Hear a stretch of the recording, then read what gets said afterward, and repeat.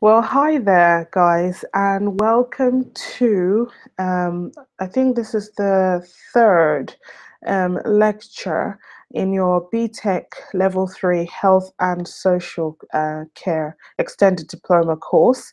If you remember, guys, in the very first lecture, I'm just going to go through my notes. In the very first lecture, we talked about assertiveness. That was our very first lecture. And then after that, we had a video lecture where we talked about the context of communication. And that's where we talked about the different situations in which you would communicate.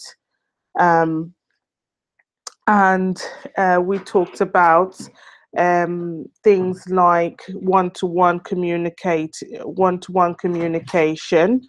and then we talked about group communication, and then multi-agency, formal communication, and so on and so forth.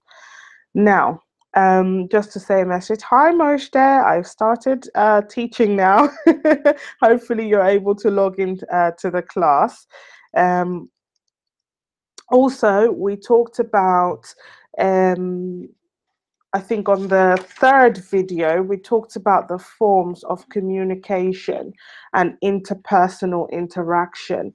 So we talked about things like, your speech, first language, non-verbal communication. What does that mean? Your facial expressions when you're talking to people. We also talked about why it's important to listen, how things like your silence, your touch can affect communication. And I also put it into context for you, and where some guys or some of you ladies and maybe gentlemen might be asking me, why are you talking about communication constantly? And remember, guys, that I did express to say communication is absolutely important in any environment, especially in health and social care. Because what you don't want is a situation where you assumption, like I said, guys,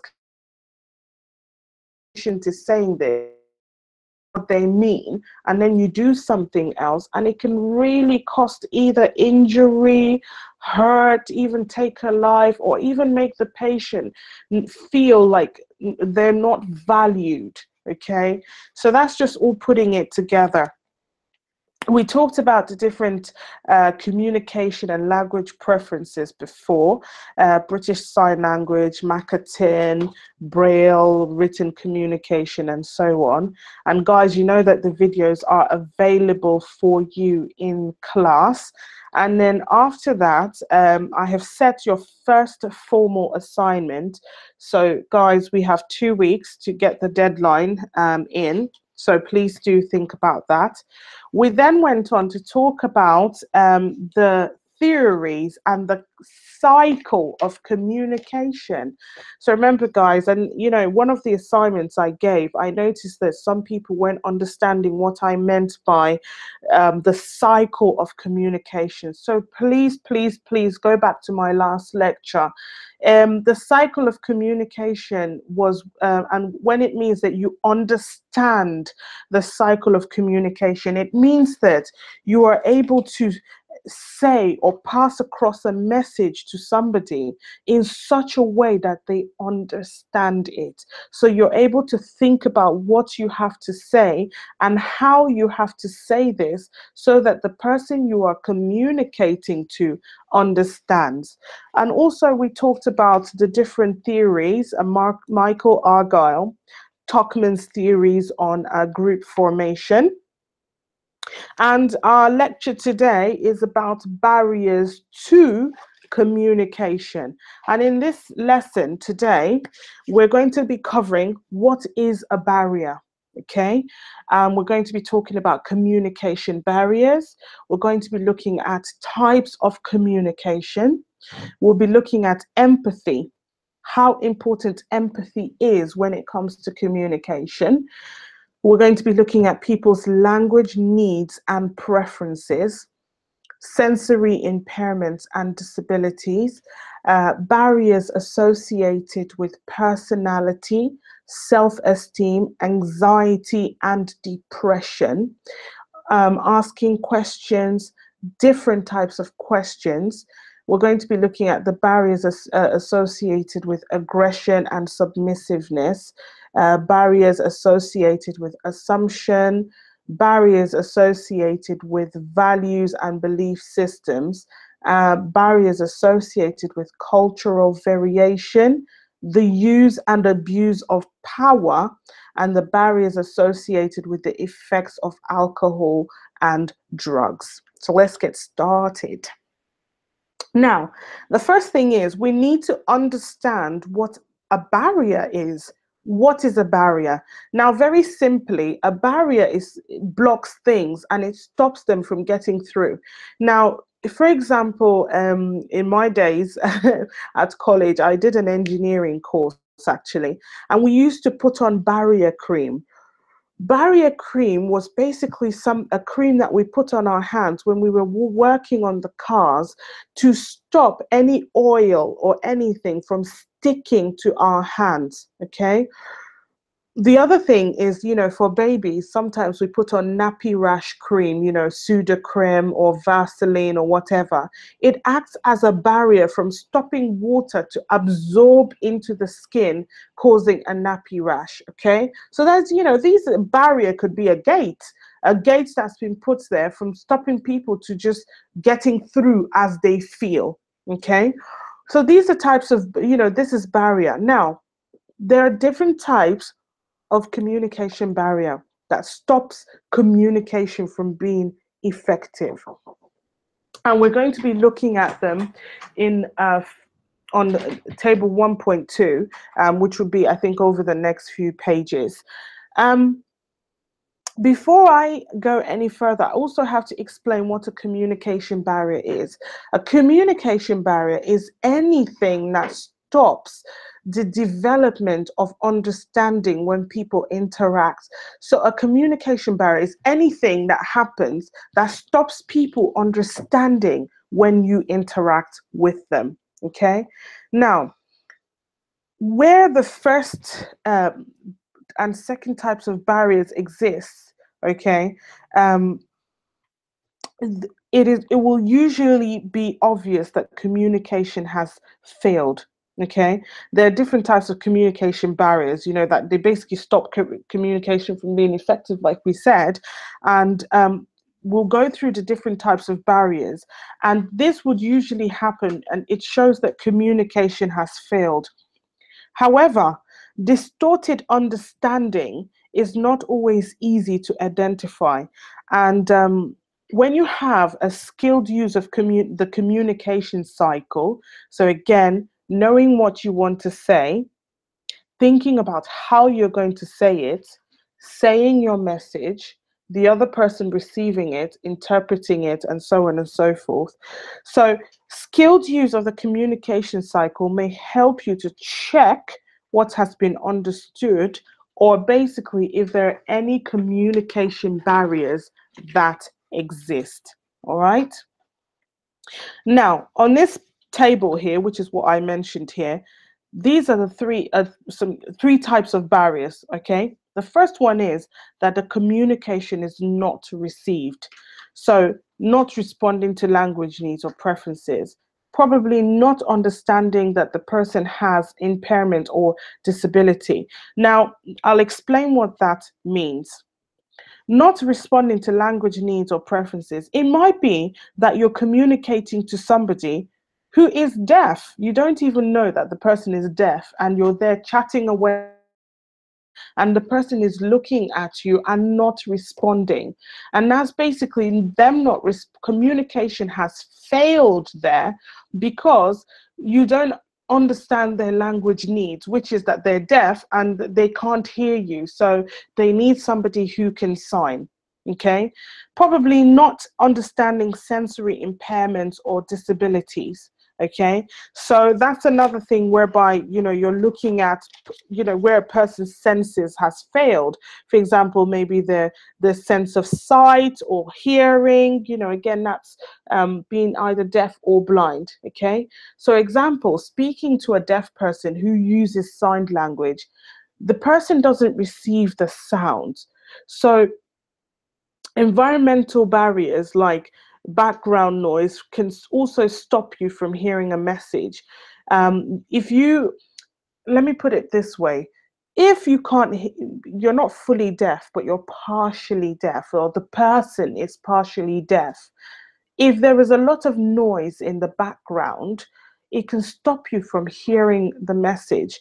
So you can't receive full non-verbal communication. Also, if you can't see a person's face or body. So if the person is, all, you know, an individual is blind, they can't really receive or know how your facial expression is when you're talking. They might not know what your body language is. So in that case, the communication has failed. Okay, so that is a type of barrier. The second one is communication is received but not understood. So example is a person using slang or jargon or complex language. Now it's like, I don't know if you've seen maybe in the movies or you've even experienced this yourself. You go to the hospital and you have a loved one there who's really sick, and the doctor is there using complicated language, you know, terminology that only people who are also doctors can understand. Now, the family have heard or they've received the communication, but they don't even understand what the doctor is saying. And you can see maybe sometimes in the movies, you actually say, "Can you please tell me in English, please, doctor?" And that's basically what it means, that you've received the communication, but you don't understand. And that's basically because the person is either using complex and technical language, they're probably using slang or one form of the other. The third one is that the understanding is distorted. And that means a wide range of emotional and psychological factors can act as barriers. Now, we'll talk about some of it, but for example, someone who is on drugs or alcohol might understand something differently. So their understanding is distorted, it's skewed, it's not as it should be, because, you know, their emotions aren't right, you know, the what's it called, the alcohol or the drugs have affected their psychology. It's slowed them, they're impaired a little bit at that time, and so they don't understand the communication. Okay, so these are these are barriers to communication, and we'll be going through most of them over the next few slides. I've got a picture here for you. It doesn't look so fantastic, but you can see the message here. The gentleman is sitting over here thinking, why doesn't she know that I'm deaf? And the lady here is going, why isn't he answering me? Why is he just waving his hands to me? And that's because there's a barrier in communication here. The carer, let's assume this lady here is the carer, she should take the time to read maybe the patient's communication chart or their personal plan to understand that Mr. A here is deaf, and that somebody who understands sign language needs to communicate with him. The other thing here is maybe psychological factors. This is a picture here. So you have this lady who is communicating with this gentleman. He's probably afraid. He's got low self-esteem, and the lady is frightening him or making him more afraid by telling him how difficult the situation is and how difficult the choice he has to make is. And the poor man here is feeling vulnerable. He's feeling, I'm afraid. This is threatening my self-esteem. How am I going to cope? I don't need any of it. You know, his psychology is not right because he feels that he's afraid. And this, you know, when you're afraid, there's a couple of things you could do. You can either become submissive or aggressive. Someone who is afraid cannot make assertive decisions. So when they're afraid, you might not mean it in a bad way, but because they're afraid, they see it differently. Okay. So again, just think about in your role in the world of health and or social care, think about how you communicate. Always think about this, because sometimes if you communicate wrongly, you can actually make people shut down. Um, I don't know if you've heard this. It's not what you say, but how you say it. So you might be telling somebody something serious, but it's how you say it that matters. Okay? So do think about these things when you are communicating with people. The next thing we're going to talk about here, guys, is the types of communication. You have difficult communication, there's communication that's complex or sensitive. Now, before I get into the slide, I'll explain what they mean. Difficult communication could be, I don't know, things about maybe people's impairments, maybe somebody things when you talk about communication that involves maybe emotional like experience, where maybe someone's partner has died or there's a bereavement, you know, that can often be a difficult type of communication, because really, what do you say to someone who's grieving? Okay, so it can come across as a bit difficult. And then you have complex communication. It might be, for example, that someone has brought their loved ones into a care home and they need to understand the amount of funding that is available to them. It's not a simple, oh, this is it. It is complex because they need to have a lot of information, and they need an individual that understands funding to be able to break down this complex communication. Okay, now I have to say here that some communication between people is simply about sharing or transmitting information. For example, you know, you might want to know the number of the bus to catch, or they might, you know, can I have some water, please? Sometimes the communication will be complex. For example, like I said just a minute ago, a relative may want to know about funding arrangements for care. A communication about funding might involve a great deal of complex information. In this situation, it would be important to check what the relative already knew and whether or not the individual understood the information that you were providing. Because sometimes, you know, you're giving complex information. It's always important for you to check that the person understands. Again, you know, I'll give you an example. With me teaching this course, it is quite a few slides. You know, some of it could come across as complex. Hence, the option for me to check your understanding by giving you the opportunity to ask questions as the class is going on. Now, a great deal of communication in care involves building an understanding of another person and providing emotional support. I mean, think about it.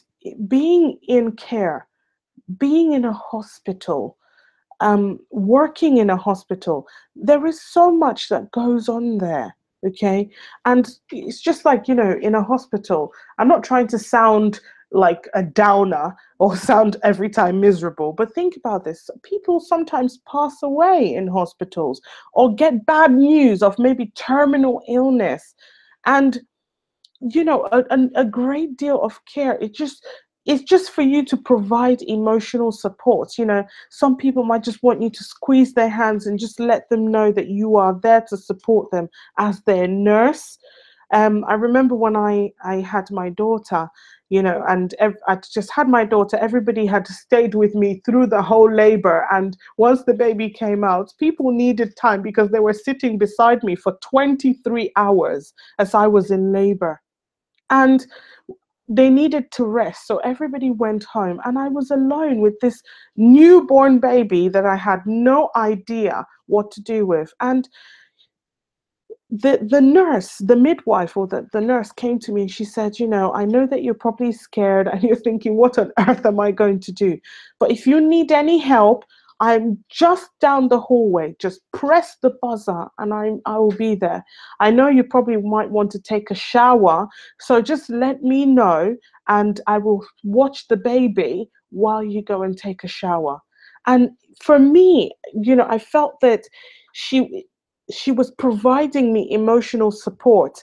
She wasn't there to say, oh, I just giving me her experience. No, but she was just saying, I know it can be hard and I'm here to support you through this difficult, you know, few moments. Okay, so care is about, and a great deal is about providing emotional support to people. You cannot have a nurse. There is nothing worse, in my opinion, than a nurse who is not sensitive. And trust me when I say I've come across a few of them. You just, you know, you think to yourself, I'd rather be in a mental institute than have this nurse care for me. Because it's, you know, you have to provide emotional support to your patients. Okay, whether you're a nurse, a midwife, you know, working in dental, whatever it is all part of health and social care, and you need to be able to have empathy. Okay, which we'll talk about a bit more.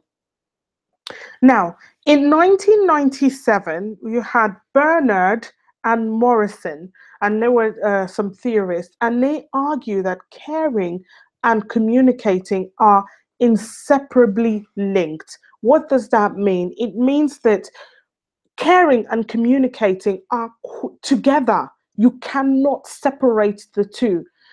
Okay, and it says that that basically that was their argument, and they say that communication that involves emotional issues is often experienced as being difficult and sensitive. And so when you're having such discussion with people, you can't have it without being caring. So you can kind of see what their argument is. Another thing I have to say here is that there is no advice or information that is likely to be very useful to a person who is overwhelmed by grief. But many people do want someone to be with them. Communication in this difficult or sensitive situation should focus on emotional needs rather than giving out information. And I don't know if you remember, guys, in our in the last homework I gave about Karen and Jasmine, where Jasmine's partner had just died, and question number 2 talks about how would Jasmine feel if Karen just says, oh, don't worry, you'll be fine in no time. Jasmine doesn't need anyone to give her advice, but just someone to provide emotional support. Just focus on their emotional needs. Maybe get them to talk about themselves more, maybe talk about their loved ones more, remember some nice things about their loved ones. But it's not for you to give them any advice, because no advice, what kind of advice can you give someone who has just lost their partner? Okay, or a child or a parent or whatever it is, you know, or whoever they've lost. But what kind of advice can you give? Nothing will matter at that time. And so as someone in a caring position in healthcare, it's just focusing on their emotional needs at the time. Now, in 2003, Engelbretson uses the idea, pardon me, of a caring presence to explain what is needed in these situations. Before we go on, I have to explain what a caring presence is. A caring presence, it means being open to the experience of another person through a two-way encounter with that person. Okay, and creating a caring presence, is about sharing and understanding of the feelings that other people may be experiencing. This is where it comes with empathy. Okay, and I'll explain that a bit more. Communication, again, like I said, in this situation, should, please don't give them advice when they're in this type of situation, but you are there to empathize with them. All right. Now, sometimes simply being with a person who is lonely, who is anxious, who is depressed, can provide comfort to them. You don't need to say anything. You don't need to give them advice on how to come out of loneliness. You could just be there with them, play a game with them. I remember many years ago when I worked in a care home, there was this gentleman. People didn't really speak much to him because he had a stroke, and his family didn't come to see him much. And I remember I saw him, and he was just on his own. And I went over to him and I was just like, oh, hello, how are you? You look very handsome, like my daddy. You know, I was drawn to him actually because he looked a bit like my father.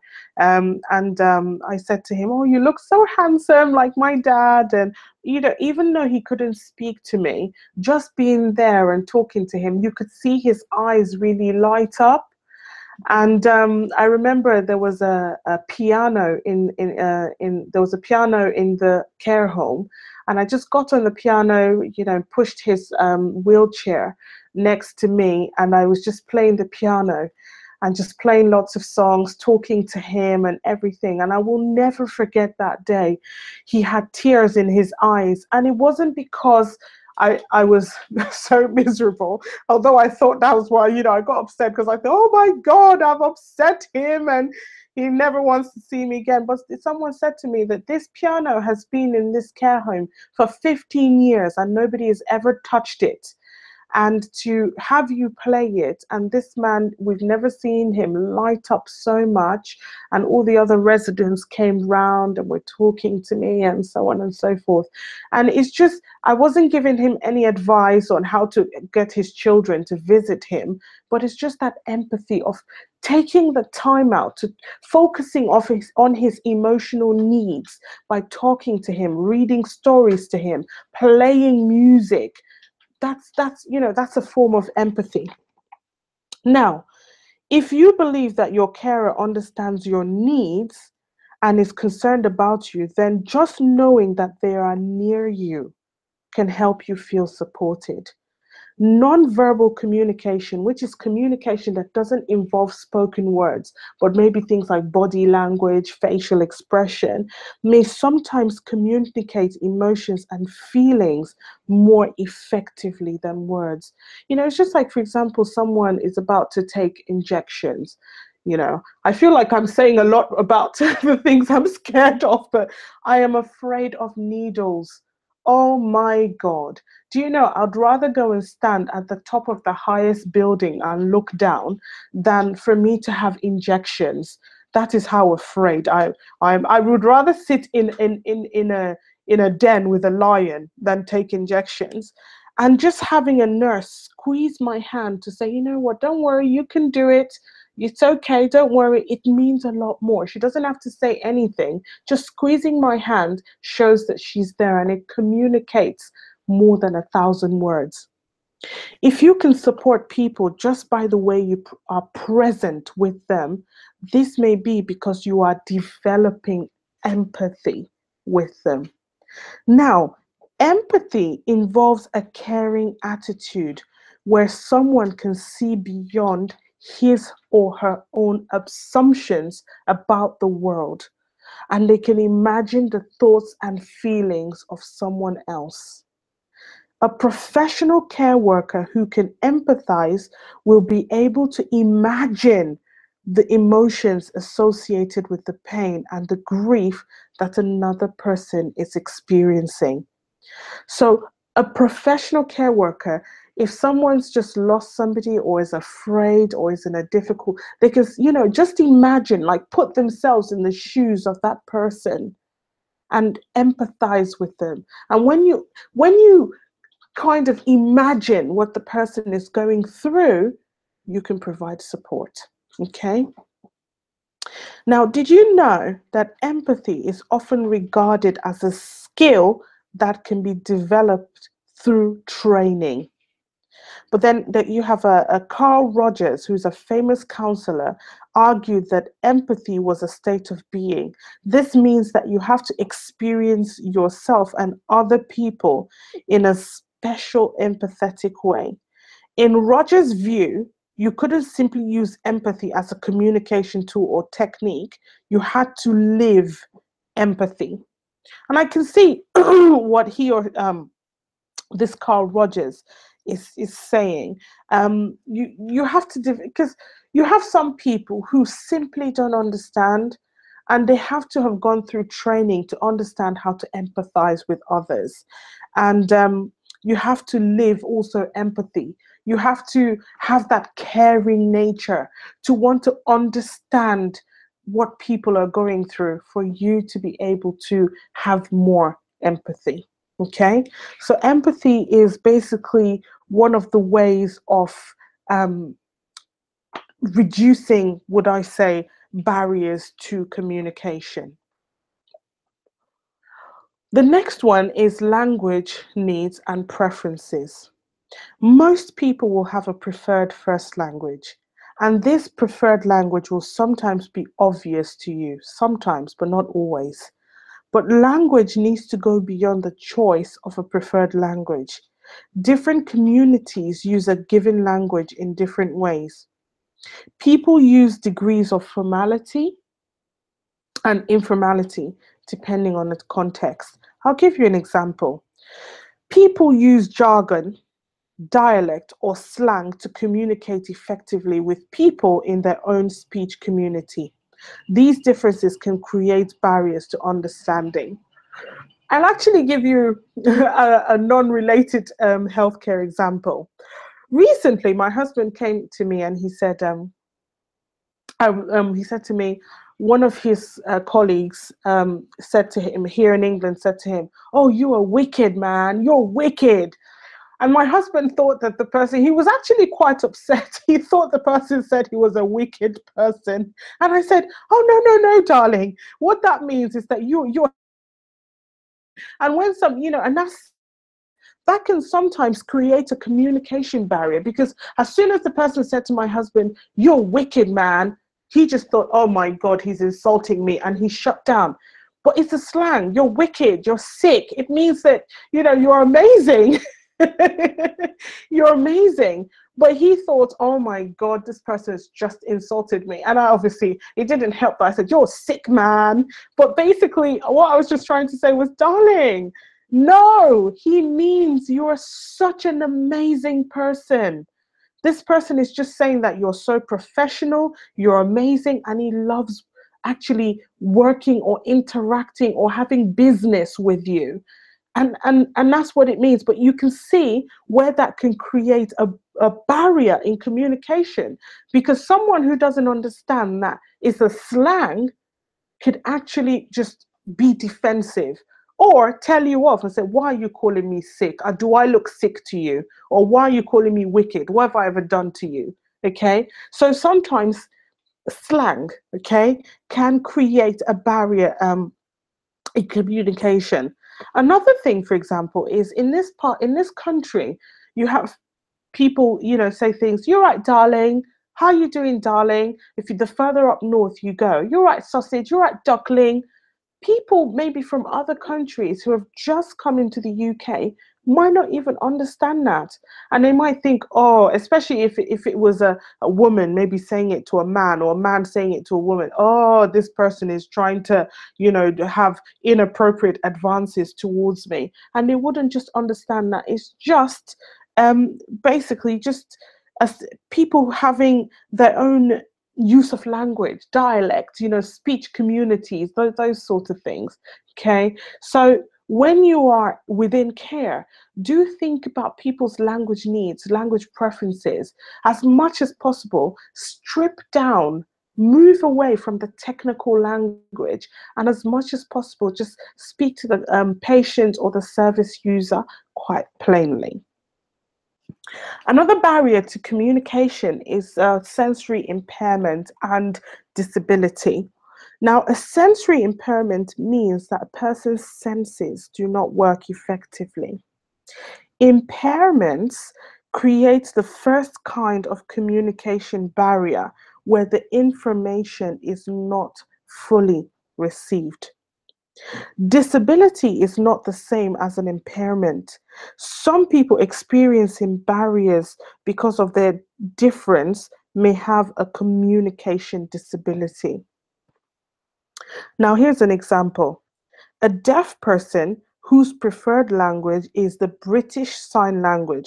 Don't forget, guys, in our last lecture, I mentioned that the British Sign Language is a language in its own. It's not English interpreted into sign. It is a language on its own. Okay? So a deaf person whose preferred language is the BSL or British Sign Language experiences no problems communicating with another person who is good at signing British Sign Language. This person may not be able to communicate with people who use spoken English without the aid of an interpreter.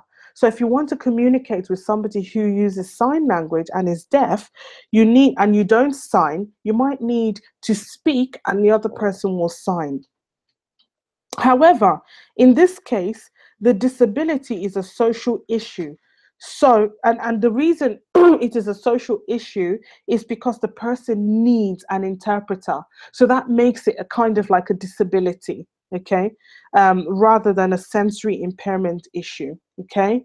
So do consider the both. When you're communicating within healthcare, you need to think about people's methods of communicating, whether they have any sensory impairments, do they use sign language, you have to use pictures or symbols or anything like that. Okay, so do you communicate and do think about these barriers to communication. Now, we're going to look at the barriers associated with personality, self-esteem, anxiety, and depression. Sometimes care workers can create their own barriers because they feel stressed by the emotional needs of the people they work with. Listen, care work or being a nurse, a midwife, it is a stressful job. It is. And sometimes you find that care workers or even the nurses, they can sometimes shut down, okay? And they create a barrier. And you might be thinking, oh God, this nurse is just absolutely terrible. But you might not know that, you know what, she finds this situation stressful. And the only way she can deal with it is by creating a barrier. And that can be because maybe the person has been listening to others. Listening to others can involve hearing about frightening and depressing situations. Sometimes all I need to do is listen to my sister who's a nurse, and I think to myself, oh God, I never want to be I want to be a nurse. But you know, it does have its amazing sides. You know, you are part of a community of people that take care of us, the general public. Okay. And sometimes carers stop listening in order to avoid painful memories. Tiredness also, and lack of time or desire to avoid emotional stress can create a barrier to providing caring communication. And that's true. I remember recently, and this is my experience actually, I had to take my daughter to the hospital to get her cast changed because she broke her arm. And the nurse, I felt that she wasn't caring. You're dealing with a child who's very little. It's about 3 years old. Try and be a bit caring when you're talking to the child. You know, I, as the mom, kept thinking, do you know what? She's not a very caring nurse. It could be she's tired. It could be she doesn't have time, or it could be that she's emotionally stressed and she's just blocked off anything that can make her provide caring communication by assuring the child that you're about to use a saw to cut off their cast, that you're not going to cut off their arm. Okay, it's just, to assure them, it's okay, this is only tickles, it's going to just help to cut off the cast, and I can put a new one. But then the poor child will see this little machine coming and think you're going to grind off her arm. So it's quite important for you to think about these things when you're dealing with people, because the woman or the nurse has seen it that all I'm doing is a job to cut off the cast, because it was a hard cast, fiberglass.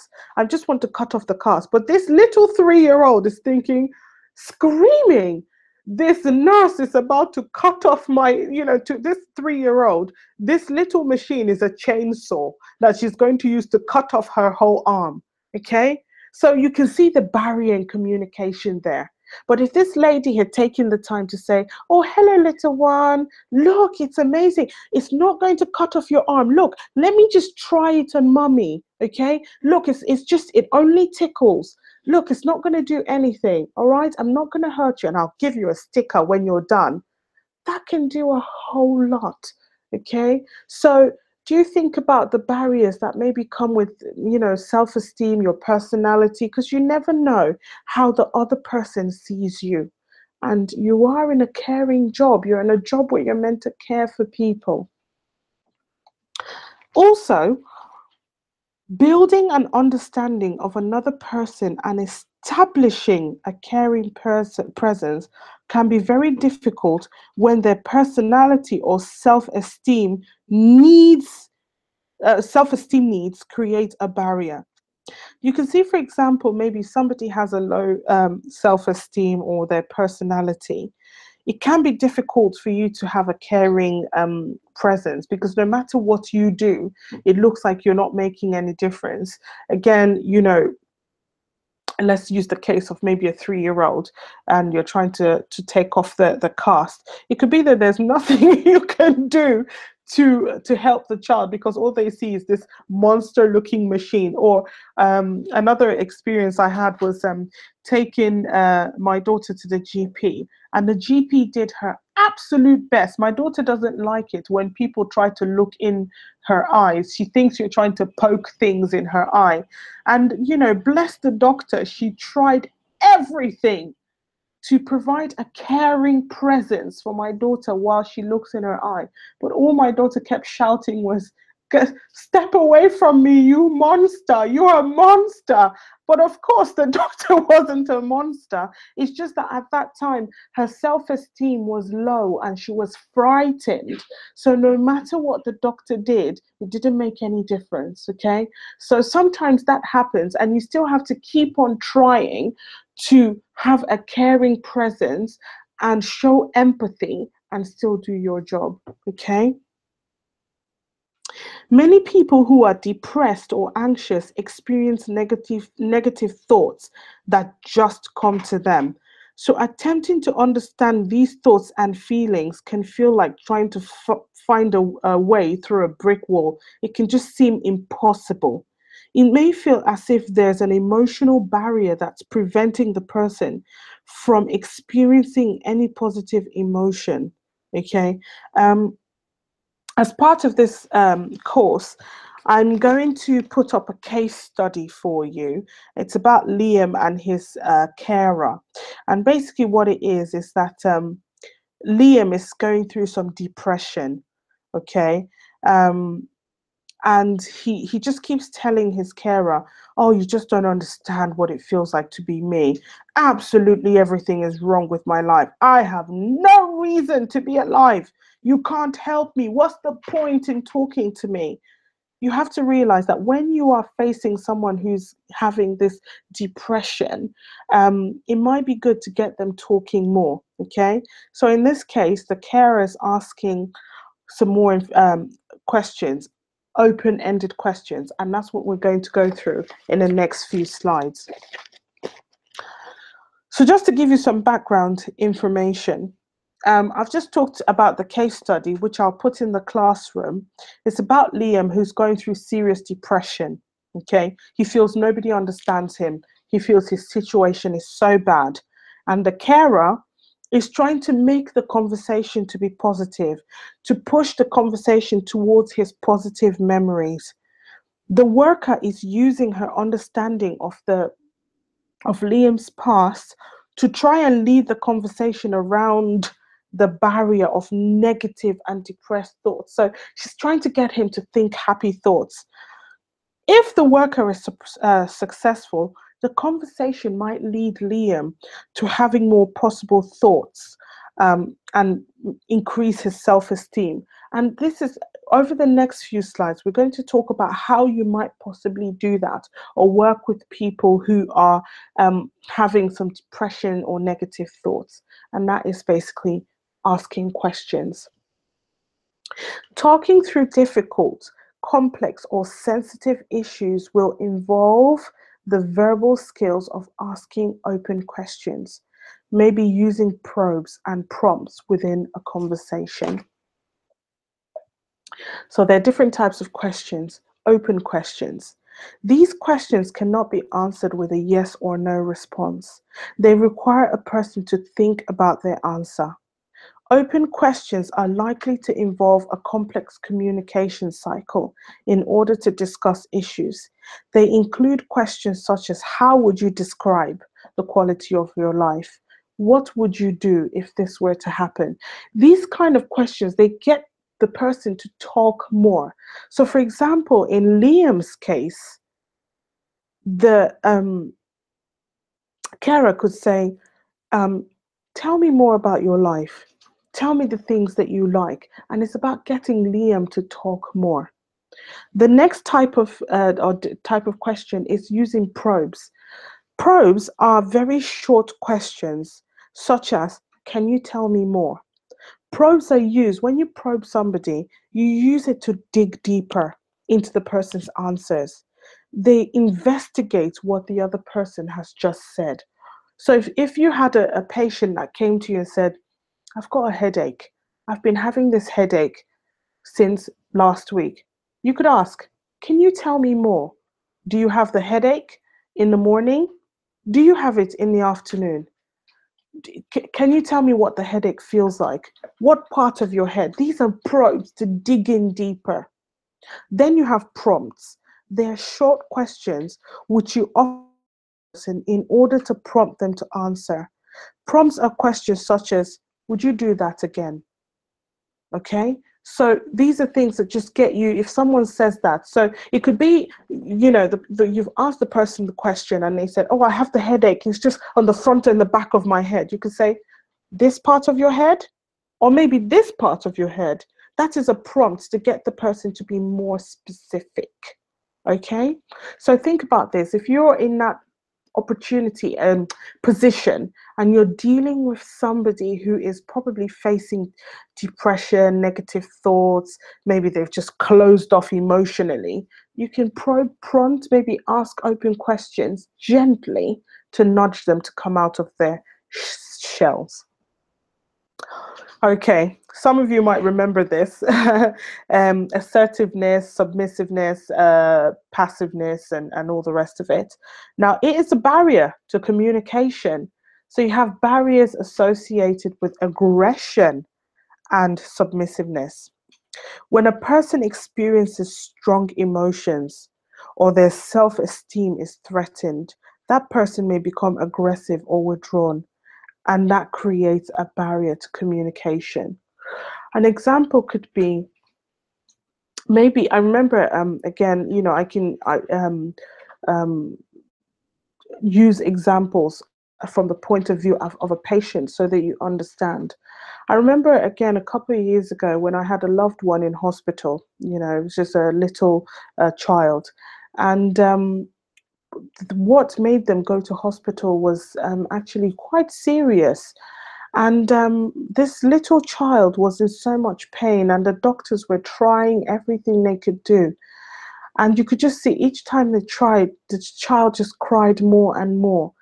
And I remember one time some doctors came to help this little child, and the mother had had enough. So she got aggressive And she just ordered, she said, all of you get out, out, out, out. I am tired of you poking and prodding my child and nothing is going. She just, at that moment, she just felt threatened, you know. She experienced strong emotions by seeing her child in so much pain and not knowing what was going on. So she created a barrier, and that barrier was in the form of being aggressive.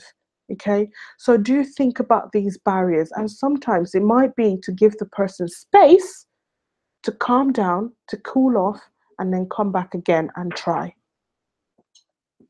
You also have barriers associated with assumptions. You guys should know how much I talk about assumptions by now. I always say never, ever, ever assume anything. It is dangerous to assume, especially in healthcare. Building an understanding of other people's needs, it takes time and effort. Jumping to conclusions and making assumptions can save mental time and effort. Yes, it can. It can save effort, mental effort and time, but assumptions may cause us to misinterpret what another person is trying to communicate. For example, you might believe that you don't need to listen to a person because you already know their needs, what their needs are. But you should never assume. Care workers who use, but care workers who use the communication cycles are less likely to make assumption. When you use the communication cycle well, about thinking about what you're going to say, asking questions, checking understanding, and all the rest of it, you're less likely to make any assumptions because you always check your understanding. Assumptions can create a barrier because people stop listening. They stop checking their understanding of other people's communication. You just think, oh, I know her. I know what she's like. It's very dangerous because people change. Okay?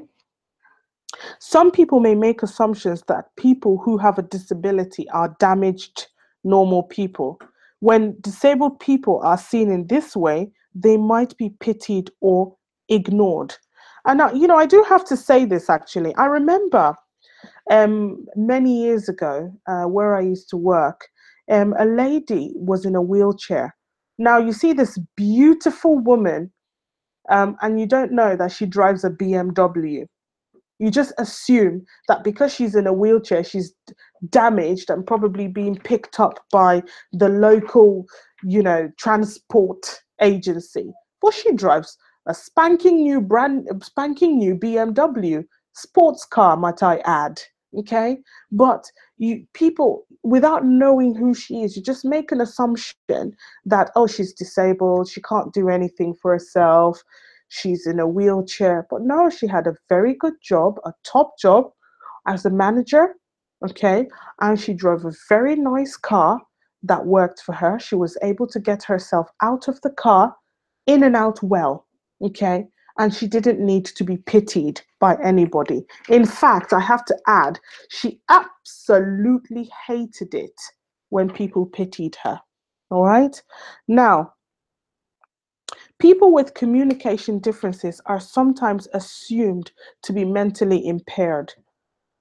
Older people are sometimes seen as demented or confused if they do not answer questions quickly, correctly, and clearly. If care workers do not bother to check their assumption about people, these assumptions can turn into prejudices, and that's true. And a prejudice or prejudgment can result in discrimination. Let's look at it this way. Quite simply, have you ever been driving, if you do drive, on the motorway and you see someone driving slowly? I know some men do this. They assume the person is either a woman or they're old. It's a prejudice, okay? It's a pre-assumption, and it's not right. You might not know that the person is just trying to stay safe, or they don't like to drive on a high speed, okay? Also, when someone is having a communication difficulty, maybe they don't answer questions quickly, we assume that they're retarded, or they're mentally challenged. It's not always the case. So never in your care role assume anything, so that you don't get to the point where you're being accused of discrimination. The next thing we're going to talk about is the barriers associated with assumptions. Okay. Oh, I've actually, sorry. Barriers associated and belief systems. People have different belief systems about what is important in life and how people should live their lives. And I'll give you an example. Some people actually believe that once a woman has given birth to a child, she should just start working part-time. And you're actually seen as odd if you go back to work full-time. That's some people's belief system. Okay. Um, some people also then have values, or people have values, and values are the principles that we think of as being important or valuable in terms of how we live our lives. For example, some people say, my family come before anything. Some people might say, my dogs come before anything. Some people might say, I love my car. Those are the things that they hold to be quite important to them in terms of how they live their life. So you need to, and in healthcare, you will come across this. For example, a belief system is people from a particular faith in Christianity called the Jehovah Witness. They don't believe in having blood transfusions. So how do you deal with somebody whose loved one is losing blood and fast, and they're saying to you, according to our faith, God does not allow us to, it is a sin for us to accept a blood transfusion. And so what you would have at that moment in time is a barrier in communication, because there is almost nothing you can say to that person to make them believe that the only way to save the life of their loved one is by accepting a blood transfusion. So what do you do in that case?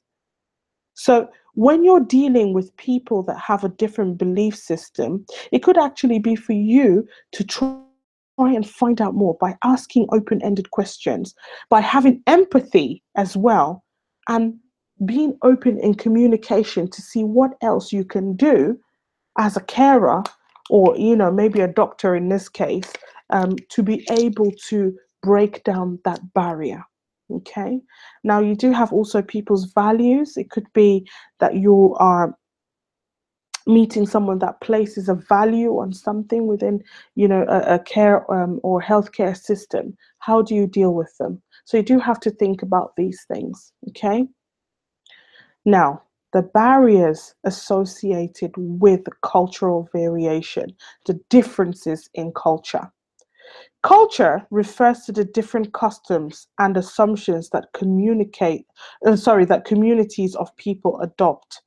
Different ethnic and religious groups may have different cultures, but different age, occupational, and geographical groups also make different cultural assumptions. Words and non-verbal communication can be interpreted differently depending on the context and on the culture of the person using them. I'll give you an example. The word hot, it can have different meanings.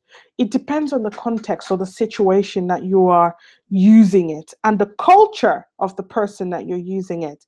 Now, when we say about culture, different, obviously you have different cultures, okay, different ethnic groups, different religions, but you also have different age cultures. People from different age groups, they have their own culture. Teenagers, I think they have a culture of their own. For example, different geographical locations, they do have their culture. So let me break this down. In a formal context, hot means having a high temperature. Oh, you're hot to the touch. This pan is hot. This heater is hot. Okay? But in other speech communities, an object that is hot could be, for example, that it's been stolen and is perceived as very desirable. Oh, this is a hot item. This is a hot, it's been stolen, but I really want to buy it, or, whatever that is. And that is a different speech community. A hot, also, you can talk about maybe like teenagers, for example, or maybe some people not teenagers. A hot person, oh, this person, she's so hot. It can mean somebody that is very good looking. Oh, they're so hot, they're very attractive. That's what hot might mean to some people. A hot person could also be someone that's very good at doing something. Okay. So if communication is only interpreted from a fixed cultural standpoint, there can be serious misunderstandings.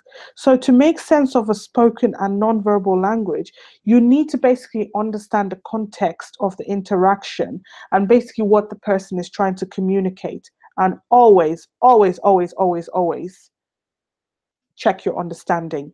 Now, let me give you something to think about.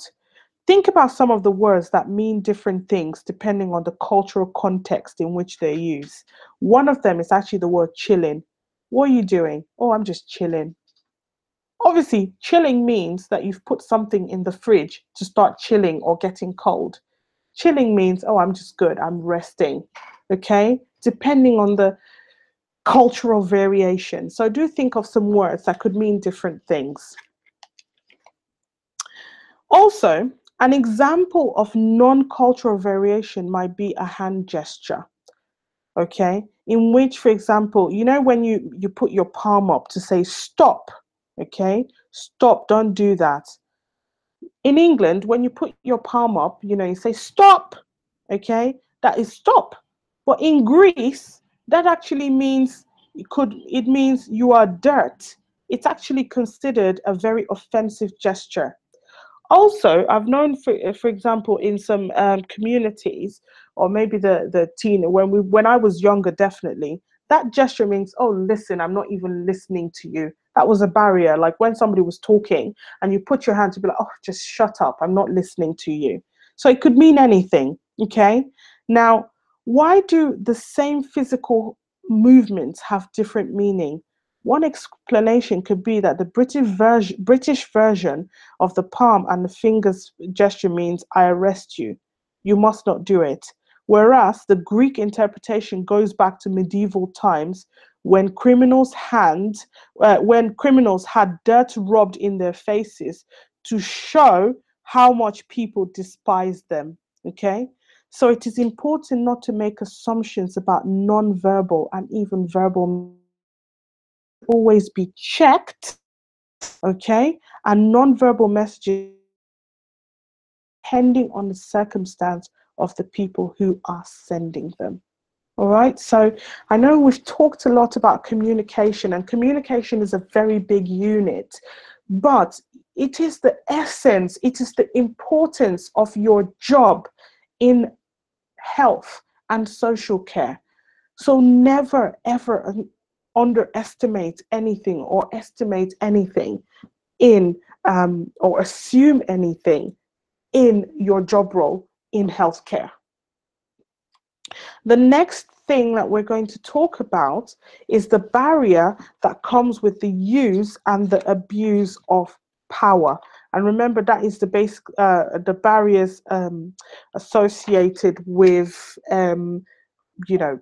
assumption, cultural variation. One of them actually is the use and abuse of power. The General Care Council, which is the GSCC, Code of Practice for Social Care Workers of 2002, requires all workers to respect individuality and support people who use service to control their own lives. However, there is always a danger that if a care worker is short of time, they will seek to control people who use services. That is an abuse of power. And if a care worker deliberately controls and manipulates others, then that's not good. If you cannot control and make decisions about your own life, you may fail to develop, or you might lose your sense of being a worthwhile person. If care workers control and manipulate you, your self-esteem may be damaged. Care workers should basically seek to empower people who use the services, whether it's a hospital or whether you're a midwife, whatever. You should empower people. Empowerment means giving power to others. People who use services should be empowered to believe that they can make their own choices and take control of their own lives. Okay? Now, this is basically a diagram here. And you can see is how do these nonverbal messages express power and um, domination. So let's look at this. When somebody has a difference in height, when they're taller than you, or they're sort of taller than you and you're sat down, this it's a way of domination. Look, I'm bigger than you, I'm stronger than you. Okay. Second thing is fixed eye contact. That could be aggressive, where you're staring at the person and you're trying to abuse your power by staring them down. They can get intimidated. You're looking at them aggressively. Inappropriate use of touch, dragging the person, pulling them. That's an abuse of power. Workers ignoring feedback.